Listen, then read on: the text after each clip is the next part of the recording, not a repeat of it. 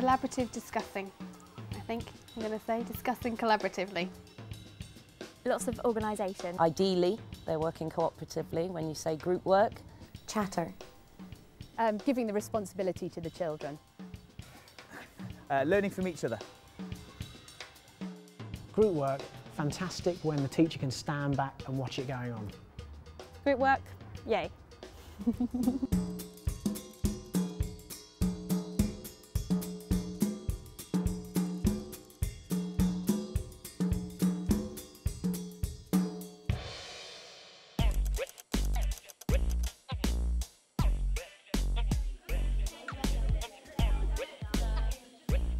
Thinking about behaviour when you're setting groups is really, really important because of the nature of the activity. The members of staff here, we went to his wedding recently, and his best man, he'd not been allowed to sit next to him from the age of 6 onwards. So, you know, every teacher knows those sort of children. As a teacher, you spend a lot of time telling them how to behave, but I think group work can show them how to behave. I think group work is an integral part of teaching, an integral part of learning, and you know, your behaviour management of a group should be the same as it would be with a class. I think obviously it depends on why a group's together. If you've got your children are say well trained, I know they're not animals, but you know, if they're in good routines and behaviour in the class is generally good, and that you've got high expectations, then it shouldn't have a negative, certainly not a negative impact. I sort of go through the language that I don't want to hear in group work, which is Mr. Blackburn, he's taken my rubber. It also helps if the pupils are experienced in group work, and sometimes you actually have to consciously teach them how to work in a group.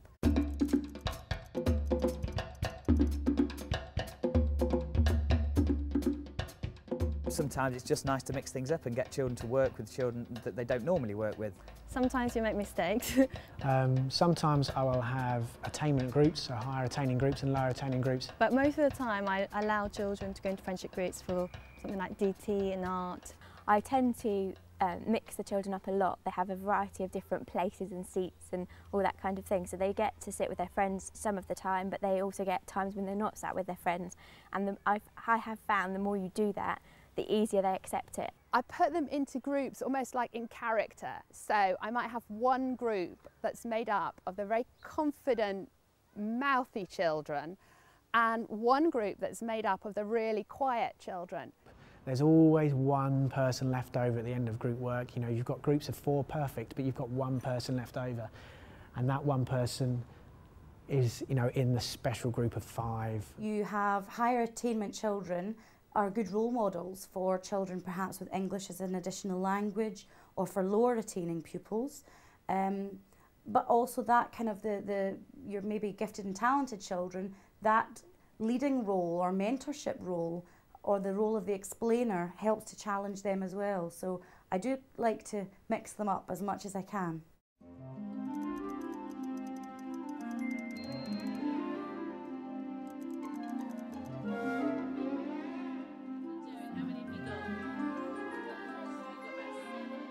I only intervene when I think one person possibly is taking over, or certain children aren't getting any chance to speak, or they really are not getting on as a group and they're not getting anywhere. That's when I intervene. You know, there shouldn't be a teacher overarching all the time, just checking that, you know, things are exactly the way that the teacher, you know, has prescribed them. You have a little voice in your head saying, you know, they don't need you, they're doing better, they'll do better learning this without you than with you spoon feeding them. I'm a bit of a wanderer around the class. I tend to walk around the class, sort of listening in. And sort of almost becoming a sort of fly on the wall of a group. You can learn an awful lot and get a much better insight into your children if you take that role sometimes. Those lessons, when you get children working in groups and they're working towards the teacher's learning target, and you can step back and the classroom assistant can step back, those are those golden moments.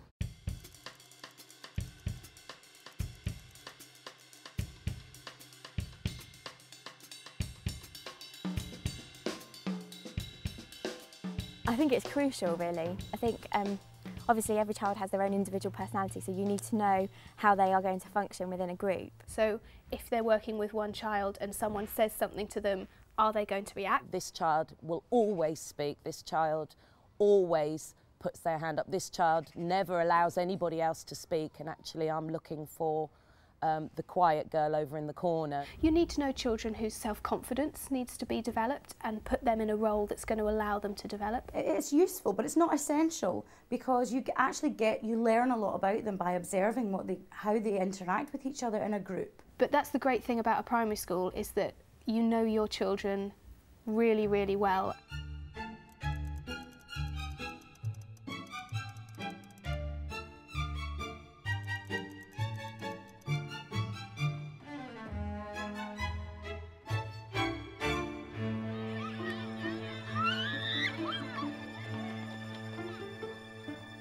Obviously, it might be a little bit noisier if the children are talking to each other, but you know, that's a healthy classroom. For me, you know, there should be a bubble, there should be a noise.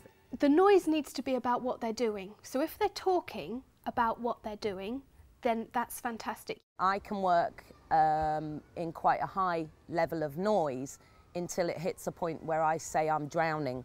And starting to hear them be a... Good afternoon, everyone. Could Mrs. Durham come to reception, please? Mrs. Durham to reception, thank you. If it's a proper group discussion, I say, I can't hear you, I need to hear you. Come on, everybody should be loud. Yeah, and I think other times it's just...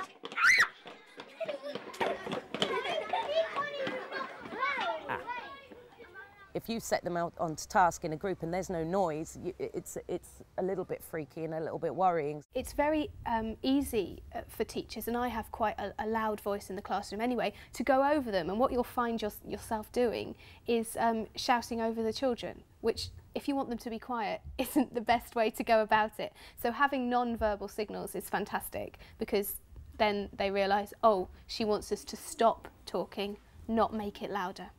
I set an expectation with my children that in a group, really, there should be one person speaking at a time. So we normally count how many groups there are and say, so how many children should be talking?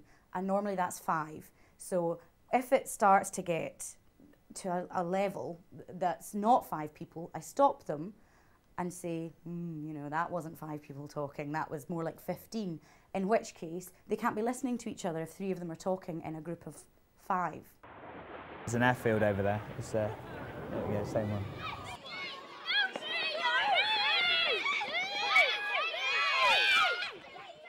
Now's the time to get a bit cross.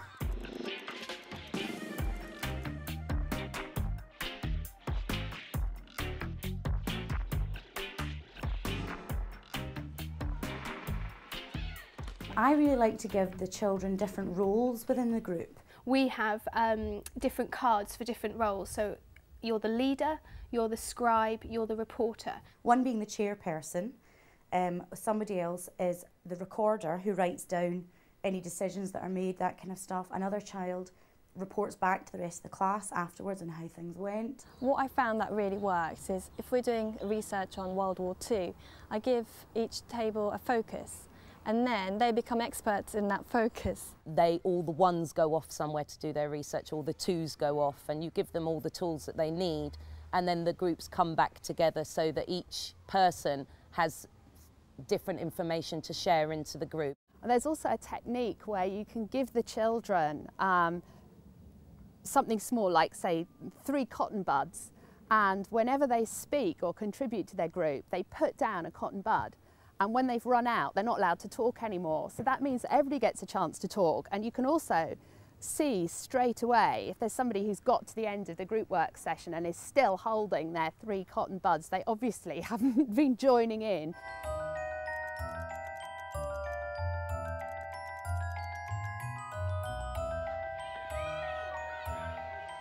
Trying to help children understand how important social skills are is quite paramount, particularly, I think, and quite sadly in this day and age. I think the children need to know how to listen. You have to teach them that there is more than one point of view on a subject. I'm thinking about my own class last year. There were some great talkers, and they could talk, and they can talk, and they can talk. Sometimes I have to actually make them. So I'll say, right, A, if you're an A, If you're a B, okay, A's, you listen now to the B's. What worked very, very well is if I asked children to tell me what their partner had said. So that sort of checks that they have been listening to each other. So I'm not always going to say, what do you think? I'll say, well, what does your partner think? And that allows me to check whether they've been listening or they've been daydreaming. You know, sometimes I think we're a little bit unfair because we expect children to know how to deal with something, but unless they've actually been through it or actually somebody's shown them how to do it, why would they know? What's the question again?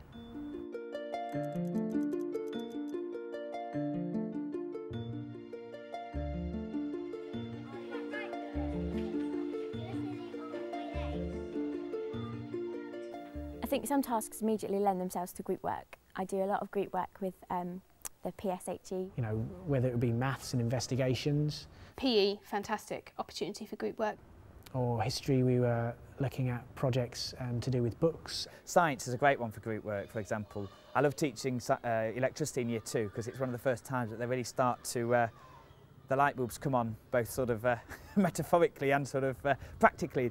Yeah, it was such a joyous moment last year when my class made circuits. I gave them the wires, the batteries and the bulbs, and that was it. And there was squeals of delight when they realised they could make the bulb light up using those things, and that was a group activity. And once one group had done it, it sort of started to spread around the class. I mean, writing a story would work really nicely as a piece of group work, but also that's a skill that they need to develop independently too, so we try to do a bit of both. Facts and figures you could get group work into, just my own, personally, I haven't used too many of those. In a test, I suppose. Other than that, I can't think of anything where you couldn't effectively use children working together in groups.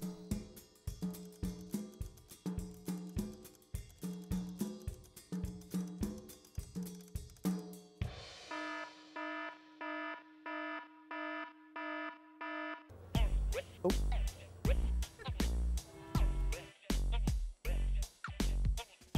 I think when group work goes wrong, it's about the worst thing that can go wrong. Chaos. But that's not a reason not to do it. No, don't be put off when group work doesn't work, because it will happen to you, definitely.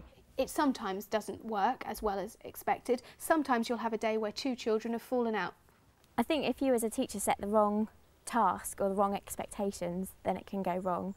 I think when it goes disastrously wrong, you can look at a group of children and think, what have we actually gained from this lesson? You know, we're closer to lunchtime and that's about it. That is one thing. If you've got 4 or 5 different groups in your class and you haven't quite thought about each activity. I think you know when group work's really badly gone wrong when you have to spend the next half hour mopping up the tears and the conflicts that have happened. But I've never seen it go spectacularly wrong, yet. But yeah, when it goes right, it's fantastic. So, and yeah, it can be one of those golden moments that you can step back from. Say the children are learning, they're doing it independently, they're doing everything that the government says they should be doing, and you know, I'm a fantastic teacher, great.